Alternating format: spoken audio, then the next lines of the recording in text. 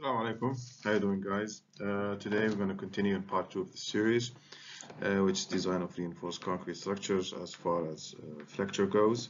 In this series, my goal is to give you an introduction to the ultimate strength method, how it started, how it came about. We're going to introduce you to some load factors according to the ACI code, some reduction factors, maybe derive the first equation for the calculation of the nominal moment, and then have an example on that. So with that, before I start the introduction, I would just like to remind you of the types of load that the structure might face, which you probably took back in structure 1. Some of these loads are, or the load types are the dead loads. And again, those dead loads are constant in magnitude and fixed in location throughout the lifetime of the structures, which means they are fixed loads. They do not move, they do not change in intensity. Such an example would be the own weight of the beam, column, or slab. The second type would be live loads, and those loads change in both magnitude and location during the lifetime of the structures. So you might have a constant location but a variable load. Impulse load, for instance, you might have constant load but changing with location, such as a train on a bridge, pedestrians on a bridge, and again, the magnitude and distribution at any given time is uncertain, and that's why we call it live load. The third type would be the environmental loads, and these are mainly the snow, wind pressure and suction, the earthquake load, soil pressure on subsurface portion of structures, and the temperature differential. So all that we call environmental loads, and we will show you in the when we apply the factors to these loads how they are handled. So with that, we're going to start with the ultimate design method, and the design basis for that is to serve its purpose, the structure must be safe against collapse, deflection is adequately small, and cracks kept at a tolerable limits, which means, I mean, you cannot really eliminate the deflection, but you can try and keep it as small as possible. And I'm talking about reinforced concrete structures here, not any other type of structures. Cracks, they will be always there, but again, my goal is to keep them at a minimum level. Now, let's talk about the basic idea of the ultimate strength method. So if I look at this figure right here, and I have what I call a load distribution. And why do I call it a load distribution? Because the maximum load that usually will occur during the life of a structure has a degree of uncertainty. It can be assumed, or we could assume it is a random variable with a probability model, right? And that probability model has what we call a density function, and this is what I'm representing right here. Now this is usually unknown, but we can get it from a statistical survey, and if this data is not available, then we have to use our experience and engineering judgment. Now again, with any probability distribution, I'm going to have a mean value or average value. Okay, so it will be my goal to use a design value, which is this value, which will have a very small probability of failure. Okay, and I will term this as QD, or design load. Now, the same thing can be said of the strength. I can also assume that the strength is, well, I know it's a random variable, okay, because the structure depend on the structure strength, depend on the material from which it was made, right? And the actual material strength usually is not known precisely. I have an idea, but I don't know what precisely it is.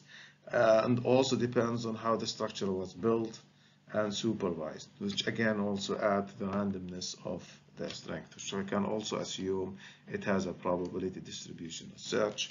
It's going to also have some mean value. Now this is a nominal value, and the nominal value is something that we can compute based on strength. It's a little bit more conservative.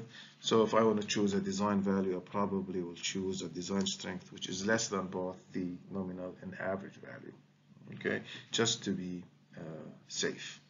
Okay, so what I'm saying here, when I'm saying I'm choosing a strength value that is, or a design value that is less than the actual strength, it does not mean that it is its actual strength. It is a value that is less than provided. So here I'm giving myself some sort of a safety. The same thing that I did with the design load. So my overall safety margin would be that difference between the strength and the load. So the higher the strength and the lower the load, the higher my safety would be. And this is what I call the safety margin. Okay, and this mean, or the average mean, again, the further it is from zero, the safer my structure is. The closer it is to zero, the less safe it will become. Now, this coefficient here, the beta, usually is a multiple of, if you remember in statistics, we also had, for a normal distribution, we'd also assume that I have a 3 sigma, 4 sigma, so it will be the average plus 3 standard deviation, plus or minus, or 4 deviation, okay? So for me, I would like to keep the probability of failure to an order of 1 to 100,000. Then usually my beta should lie anywhere between 3 and 4, okay? Now, why do I need a safety margin? Now, again, actual loads may be different from those assumed, and that happens. Actual loads may be distributed again in a manner different from that it is assumed.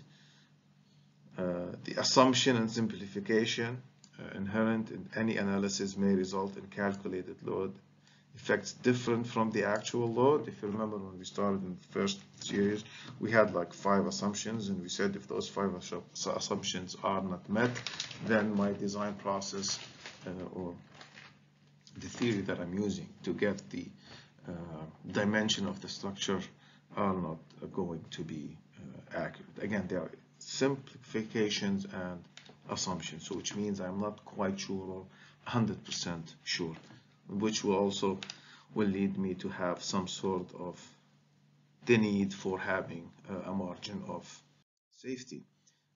Actual member dimensions may differ from those specified. Anybody who went on construction sites can attest that usually you tell them I want it 50 by 60 centimeters, he usually does not get it, or there's also going to be some errors there. Reinforcement may not be in the proper position. That's also true. Actual strength may be different from that specified. Again, it all depends on how you are controlling the workers at a construction site. So if you're precise and accurate, you might not get there. Sometimes the other things might happen. So all these factors usually will lead to me needing the margin of. Now, going a little bit further. So again, and let me just re-emphasize, the further the mean m from 0 is, okay, the better it is for my structure. So I could have another approach in making beta being 3 to 4, or achieving a probability of failure in 1 to 100,000. What if I took the average strength value, or the mean strength value, and then multiplied it by some factor which is less than 1, okay? And then on the other side, I went to the mean load or average load, and then multiplied that by another factor, which is, I guess, bigger than 1, right?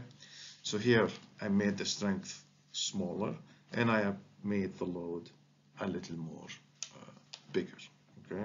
So in that way, I will assure that I have a bigger safety. So how would I translate this in practice? So it is more convenient to introduce the partial safety coefficient, with respect to code specified loads. As you know, we have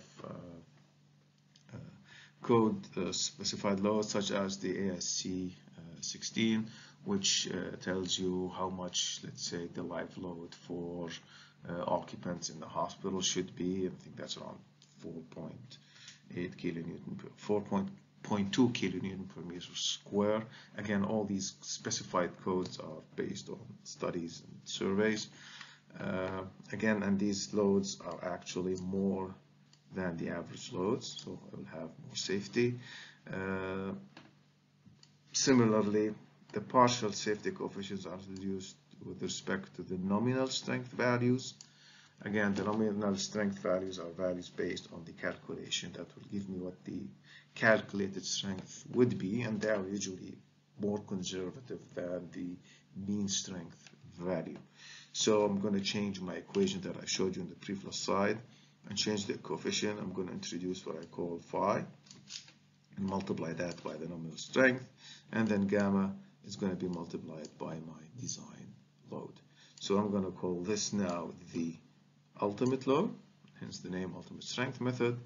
And again, these factors are based on statistical information, experience, and engineering judgment. And now I'm going to actually start off with the ultimate load. Here, I'm going to take this table, which is introduced in the ACI 19, and here I have what I call the load combination. Now, if you remember, we said U is equal to gamma times Q design load. Now, if I look at the first one, where U is saying it's equal to 1.4 times D, where D is the dead load, then here by the value of my gamma is 1.4. Okay. If I look at the second table, my ultimate load, let's say where I have primary load as dead load, live load, or what we call the roof live load, snow or rain load, then it will be 1.2 dead plus 1.6 live load plus 1/2, and now that will be my gamma coefficients. Okay.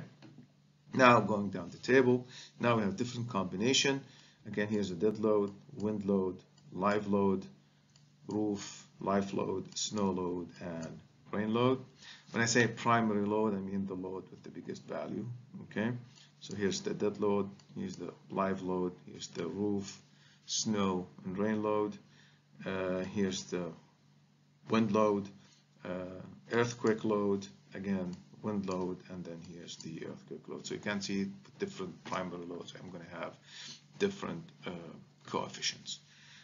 So let's give you an example. So let's say I have a beam like this, and then I have a distributed load on it like that. And let's say that my distributed load, dead load, I'm going to call that WD, is equal to, let's say, 12 kilonewton per meter. And let's assume I have a live load, and that's equal to 20 kilonewton per meter.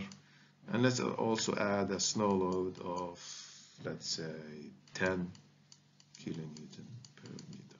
So if I want to calculate the ultimate load for these three type of loads that I have, so I would go to the table, let's say, and I would say that, okay, let me calculate based on the dead load. I mean, I know here the dead load will not have much of an influence, but so just humor me. So U1 now would be 1.4 times the dead load, which is 12, and that will give me a value of approximately, I guess, 17 kilonewton per meter.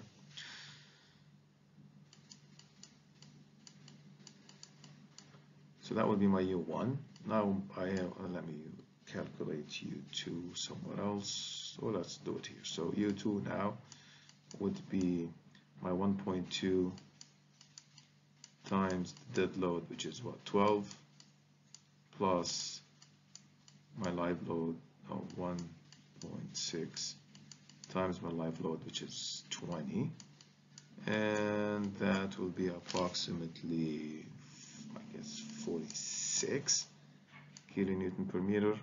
And then my third combination U3 would be now 1.2 again times my live load, my dead load, sorry, which is 12 plus 1.6 times my snow load, which is 10, plus my live load, which is again here, it's 1 times live load, which is 20, and that would be equal to, I guess, 50. Okay, so out of these 3 loads, 50 is the larger one. So in my design for this beam, my ultimate load, I will use the combination of U3. So I will not add U1 plus U2, U3. No, I would actually take the larger of these 3 combinations. Okay, for us in this course, we are only going to be concerned probably just with the first 2, the dead load and live load. Maybe if there's a single dead load, then we can use the 1.4 dead load. Okay, moving on. Now, there is special provisions for how to handle what we call the fluid load, whether that's gas, liquid, any liquid load, we call it fluid load. Okay, so if I go back to this table, it has the following provisions. Now, if F, which is my fluid load, acts alone or adds to the effect of the dead load, it shall be included with the factor of 1.4 in equation 5.31, which is like here. So he is telling me that in this case, treat my fluid load as a dead load, pure and simple. Now, if F, the second provision, adds to the primary load, it shall be included with a load factor of 1.2. Again, deal with it as a dead load. Okay, so in this case, probably U here would be 1.2 times the dead load plus the fluid load plus 1.6 live load. Again, let's add to the primary load, right? Now, if the fluid load is permanent and counteracts the primary load, so if it's opposite to the primary load, we included the load factor of 0.9 in equation G, which is this one right here. Okay, so that will be now here plus 0.9 F. If the effect is not permanent, but when present counteracts the primary load, F shall not be included in equation 5.3a and 5.3.1g. So if it counteracts, so if it's opposite to the dead load, equal to it, then I will not count it and we'll just keep the dead load of 1.4 dead load. If it counteracts both the dead load plus the earthquake load, which is right there, then I will not count it either. Okay, so this is how I deal with the fluid load. Talking about the lateral earth pressure, which is due to mainly soil. Okay, then again there are certain provisions, and here we only have 3 provisions. So if H acts alone or adds to the primary load effect, it shall be included with a load factor of 1.6. So here I'm dealing with the soil load more of as a live load. So when it says acts alone, so it will replace equation 5.13, and this would be equal to 1.6 H. Okay. Now, if it has this combination with dead load, then it will be 1.2 dead load plus 1.6 live load plus 1.6 H. If the effect of H is permanent and counteracts the primary load effect, it shall be included with a load factor of 0.9. So this is irrespective of the primary load. If that soil pressure or lateral earth pressure is opposite to that primary load and permanent, then I can use a factor of 0.9. If the effect of H is not permanent, but when present it counteracts the primary load effect, then H shall not be included. So I really don't need to add the influence of the lateral earth pressure. And you're going to deal with lateral earth pressure when you take the foundation course. Moving on. Now, After finishing the factors of load factors, I'm going to talk about the design strength, or the factors that influence the strength. Again, I need to have my nominal strength be larger or equal to the ultimate load. Again, here I can allow the equal sign because, again, I'm making my strength, my actual strength value smaller, and I'm making my actual load larger. So here I can allow for the equal sign.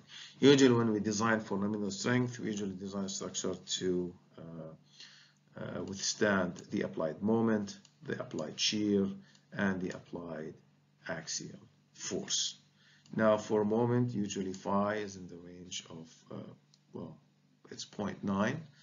It can be lessened, but we will explain that as we move on. For shear, this value of y is usually 0.75. For the axial force, this ranges between 0.65 to 0.75, depending on what type of columns I usually have or what type of lateral reinforcement that I have. And again, we will come to explain that in detail. So now after setting up the values or the factors that we multiply our. So now we're going to talk about what happens when we are close to the ultimate load, okay, or let's say close to failure. As we said before, the stresses are no longer proportional to the strains, and as you can see from this drawing right here. What we are mainly interested in, finding out what my compressive force is going to be, and we would like to know where that location of that compressive force is as well, and that will enable us to calculate the internal moment of my cross section. So if you look at the distribution right here, then we can make the claim that my compressive force is some average value, or is the average stress value on that cross section times the area of that cross section, which is B times C. Now this is being my B, which is the width of the cross section, and C is the location to my neutral axis, which is right here. So what I'm doing, I'm saying, well, my force is equal to stress times area. And it was found out through numerous experimentation that my average stress is related to my compressive strength, which is my F prime C, through a factor which I'm going to call alpha, which is, to me at this point, is unknown. So I'm saying that my C, compressive force, is equal to this unknown value alpha times F prime C, which is the compressive strength, times the area, which is B times C. Okay, so now this will give me my compressive force. If we pay attention to this figure right here, again, C is equal to alpha F prime C B times C, and then we know that C is going to be at some location with going to be a multiple of this value C, which I'm going to call beta. Again, beta at this stage is unknown to me. So now I know my compressive force. I know where the location of it is. Okay, I always know where my steel reinforcement is, so there's no argument there. And then the force T is simply the area of steel times the stress generated in those reinforcement bars. Again, D is the distance from the top extreme fiber to the location of the centroid of my reinforcement. So if I want to calculate the moment arm, then this is simply D, this distance here, minus beta C. So this is now what I call the distance Z, or the moment arm between the couple, the compression force and the tension force. Again, C is equal to T, never forget that. All right. If I look at the strain distribution, or the strain figure, again, this is my ultimate crushing strength of concrete. I'm going to call that C ultimate. C is, again, the distance to the neutral axis. D is what we said before. Then I can find the strain in the steel, which is simply the stress in the steel divided by the modulus of elasticity of the steel, which, again, it is known. So what to do with alpha and beta? Now, the way that they were found, there were some extensive direct measurements and indirect evaluations of numerous beams. So these are you might say that these are mainly comes from the experiment. So alpha is equal to 0.72 if my f prime c is less than 28 megapascals. Alpha is equal to 0.72 minus f prime c minus 28 over 7 times 0.04 if f prime c is less than or equal to 55 megapascal and larger than 28 megapascal. Alpha is equal to 0.56 when f prime c is larger than 55 megapascal, meaning that the range of alpha is between 0.56 and 0.72, which means it can never be larger than 0.72, and it can never be smaller than 0.56. And with the same from the same experiments, we found out beta to be 0.425 if f prime c is less than or equal to 28, and beta has the following equation, which is equal to 0.425 minus f prime c minus 28 over 7 times 0.025 if f prime c is between 28 megapascal and less than or equal to 55 megapascal. Actually, I should remove. Okay, and beta is going to be equal to 0.325 if f prime c is larger than 55 megapascal. Again, so the range of beta is between 0.325 and 0.425. So it can't be, it's never going to be larger than 0.425, and it's never going to be smaller than 0.325 based on the beams that they were tested. Okay, and this values to have proven its consistency throughout. So by that, I'm basically telling you now I know my alpha and I know my beta, which means I will know exactly where my what the value of my compressive force is, right? Because I will always know B, and I will know C. In this case, I will know my compressive force, and then the location is beta times C. Okay, and I'll talk about how to find C in the GP. Now, again, never forget that the compression is equal to the tension, which means that alpha f prime c b times c is equal to the area of steel times the stress in the steel, which means I can find the moment through multiplying the tension force by the distance z, or multiplying the compression force by the distance z.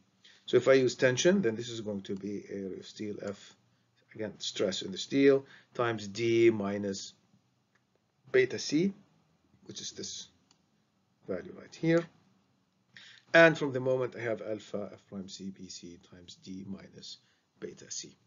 As you noticed, I put in F here, I put the stress in the steel. Why that is? Because I have two values. The one values which I always wanted to achieve is I want the stress in the steel to be yielding. As we mentioned before, one of my primary goals is to achieve the yield in steel so that I can get some sort of ductile failure. So now dealing with the case when Fs is actually equal to Fy. Okay, so from that, by knowing now that Fs, which was an unknown to me, now it's known, it's equal to Fy, I can find out what the value of C is. And I find that through the equation that the tension is equal to compression, right? Now this compression is equal to alpha F prime C B times C, and now this would be simply Fy times the area of steel. Okay, so from that I can find C, which is equal to AS, area of steel, times Fy, which is known, divided by alpha, which is also known, divided by F prime C, which is known, and B, which is also known. Now I'm going to remove the area of steel and then put instead rho B times D. Thus, C will be rho times Fy times D divided by alpha F prime C. So now we have the value for C. I can go and calculate that through the moment of tension force times the distance Z. So I'm going to replace that with area of steel times Fy, which is again is rho times B times D times Fy, and then I have to multiply that by D minus beta C. As you can see, now I'm going to replace the C with rho Fyd divided by alpha F prime C, which will make d as a common denominator, and then I'm going to take that out. So I'm going to have rho times fy times b times d squared times 1 minus rho beta times rho times fy divided by alpha f prime c.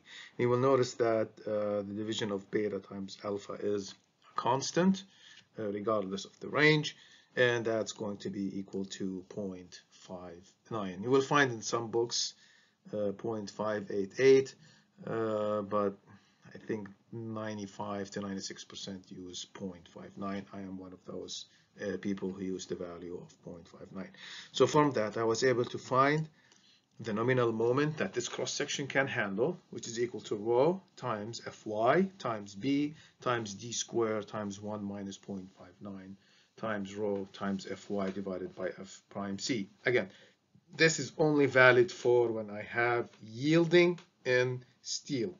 As I said, one of my primary goals is going to be to enforce or to ensure that I have yielding in the steel. So the question becomes, what happens if I don't have yielding in steel and crushing in concrete happens first? So you will find that some older designs still exist in which this case is actually valid. So if you need to figure out what the moment for these cases are, then we have to approach this differently. So what that means, it means that I actually don't know what my stress in the steel is, again, because I had failure in the concrete before I had yielding in the steel. So which means that my stress, the value Fs, is going to be less than Fy. I know what Fy is, but I don't know what if it's less than Fy. So to me, this is practically an unknown. But what do I know?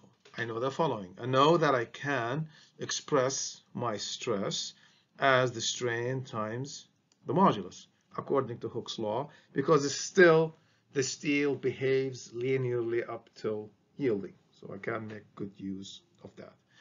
Now I'm going to use the similarity of triangles, okay? And you're going to use this triangle, in which I'm going to say that the ultimate strain of concrete divided by C is going to equal to the strain in the steel divided by D minus C. Okay, so I'm using this triangle with that triangle, all right?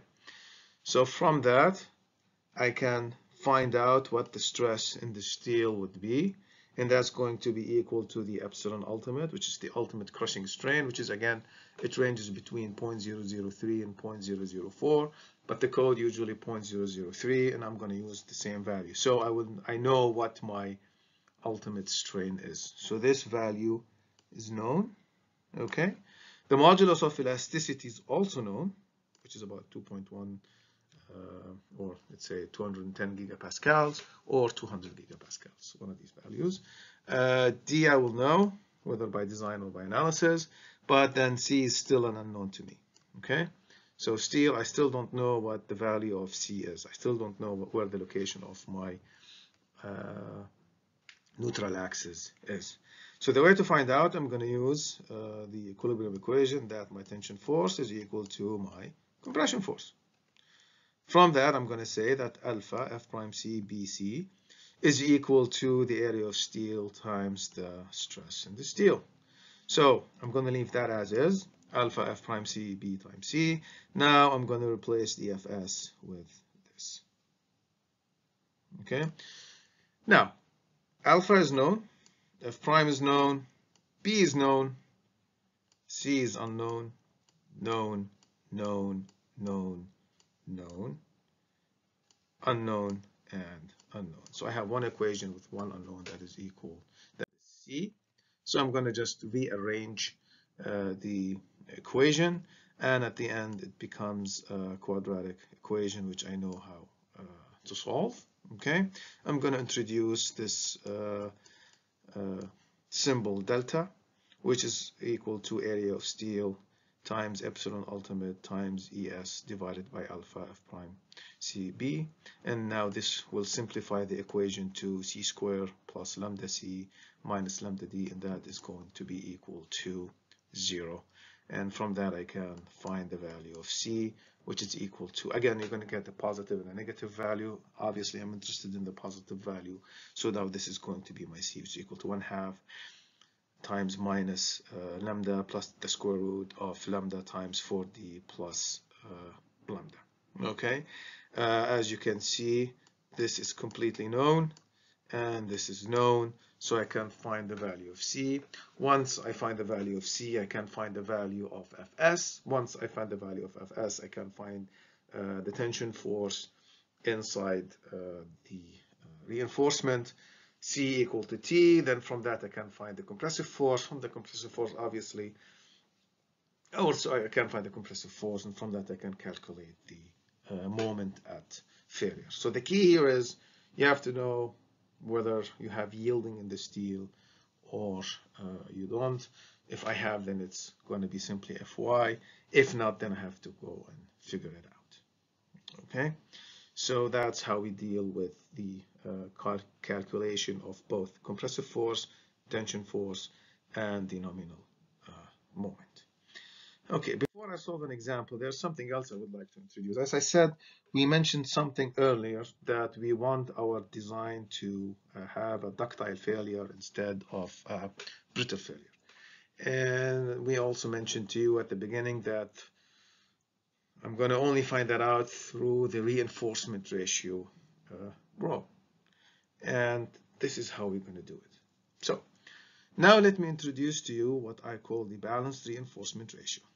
And what that means, or let's read it. It is the ratio necessary for the beam to fail by crushing of the concrete at the same load that causes the steel to yield. Okay, and I'm going to call that rho balance, right? So that rho balance means I have crushing and yielding at the same time. Okay, obviously if I want pure ductile failure, I want to be below that ratio. But again, I need to know what that ratio is. I need to know when I'm going to have crushing and yielding at the same time. Okay, so I'm going to use the same technique that I used before. First of all, I'm going to say that my Fs, okay, is equal to epsilon ultimate times Es d minus C over C, correct? But again, we said that now this is going to be yielding, right? So I'm going to replace the Fs with Fy, all right? So now Fy is going to be equal to the ultimate strain, Fy over epsilon y, here I'm replacing Es, times d minus C over C. From that, I can figure out what the value of C is. Okay, so this is the C in which I'm having crushing and yielding at the same time. And by crushing, I mean crushing of concrete at the value of 0.003 and yielding of the steel. Okay, which is simply the Fy, which is in, let's say in our case 420, divide that by 2.1, it will give you a yield strain of equal to 0.002. All right, so once I figure out what the C is, again I'm going to use the compression is equal to tension. Now the compression is alpha F prime C BC, which is equal to area of steel. Now I'm going to replace the area of steel with rho BD times the yielding, or Fs, which is now Fy. Okay, from that I can figure out what that ratio of rho is, and I'm going to call that rho balance. So now rho balance is going to be equal to alpha F prime C divided by Fy times epsilon ultimate divided by epsilon yield plus epsilon ultimate.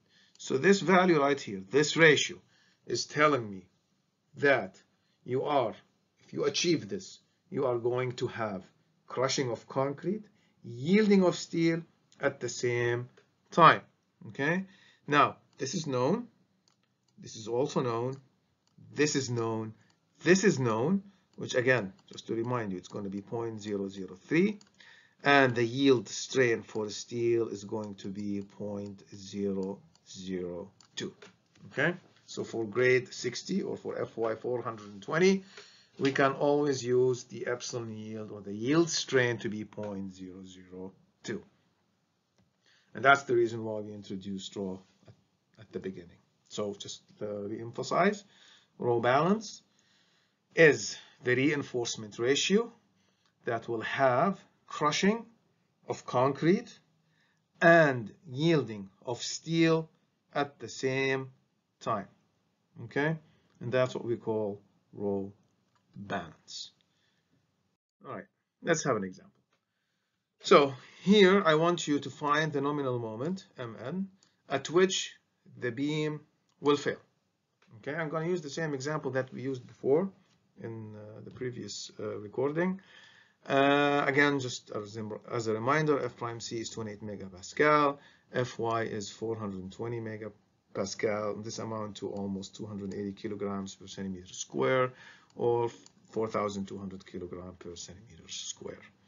Now, D is 600 millimeters, B 250, H is equal to 650, and then I have 3 phi 25. Okay, so now, as we said, we need to figure out if my steel has yielded or not, right?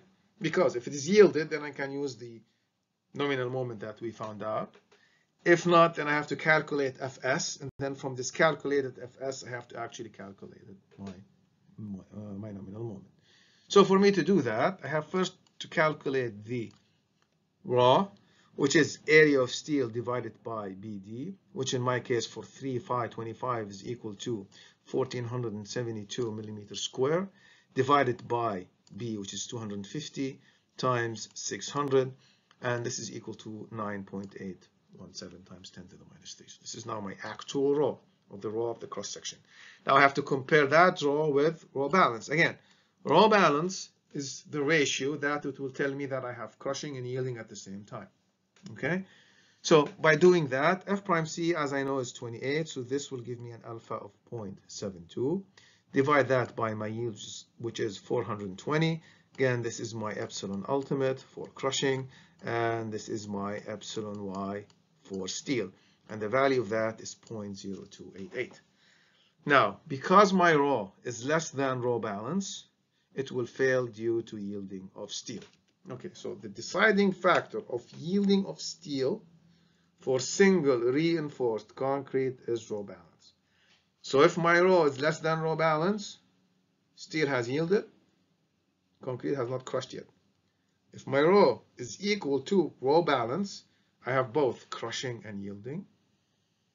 If my raw is larger than raw balance, then I have crushing, but I don't have yielding, and that will imply that I need to calculate Fs.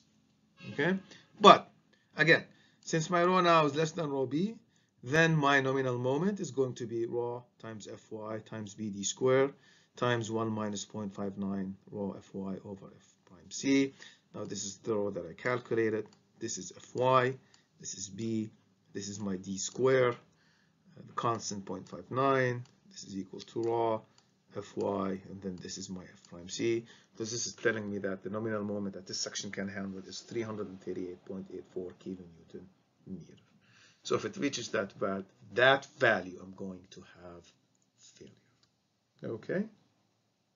Now I need to calculate C, which is the location of the neutral axis, and that's going to be simply raw times Fyfd over alpha F prime C, and that's giving me a value of 122.71 millimeters.